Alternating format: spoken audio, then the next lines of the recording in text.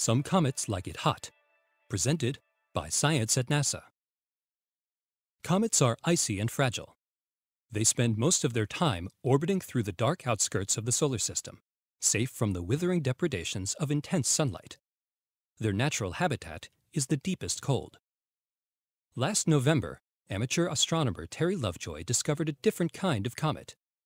The icy fuzzball he spotted in the sky over his backyard observatory in Australia was heading almost directly for the Sun. On December 16th, less than 3 weeks after he found it, Comet Lovejoy would swoop through the Sun's atmosphere only 120,000 kilometers above the stellar surface. Astronomers would soon realize a startling fact. Comet Lovejoy likes it hot. Terry found a sun grazer, says Carl Badams of the Naval Research Lab in Washington, D.C. It appeared to be as wide as 2 football fields, the biggest such comet in nearly 40 years. Sun-grazing comets aren't a new thing. In fact, the Orbiting Solar and Heliospheric Observatory, SOHO, watches one fall toward the Sun and evaporate every few days. These frequent kamikaze comets are thought to be splinters of a giant comet that broke apart hundreds of years ago. Typically, they measure about 10 meters across, small, fragile, and easily vaporized by solar heat. Based on its orbit, Comet Lovejoy was surely a member of the same family, except it was 200 meters wide instead of the usual 10. Astronomers were eager to see the whopper disintegrate. There was little doubt that it would be destroyed. When December 16th came, however, Comet Lovejoy shocked us all, says Badams. It survived, and even flourished. Images from NASA's Solar Dynamics Observatory showed the comet vaporizing furiously as it entered the Sun's atmosphere, apparently on the verge of obliteration. Yet Comet Lovejoy was still intact when it emerged on the other side. The comet had lost its tail during the fiery transit, a temporary setback.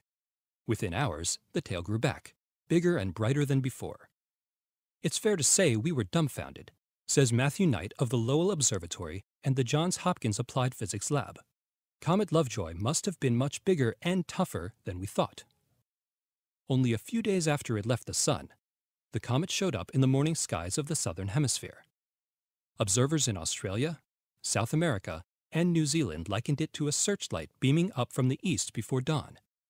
The tail lined up parallel to the Milky Way, and for a few days made it seem that we lived in a double-decker galaxy.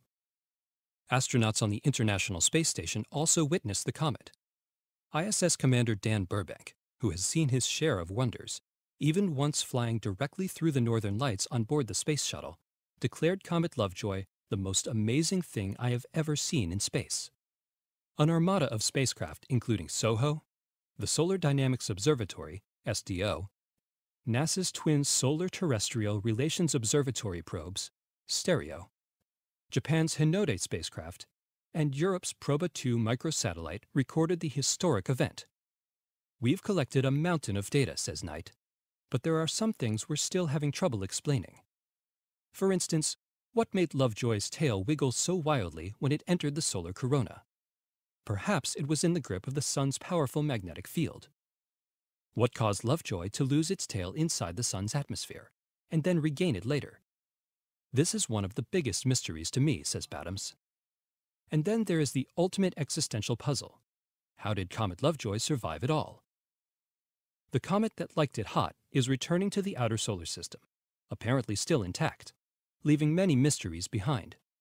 It'll be back in about 600 years, says Knight. Maybe we will have figured them out by then.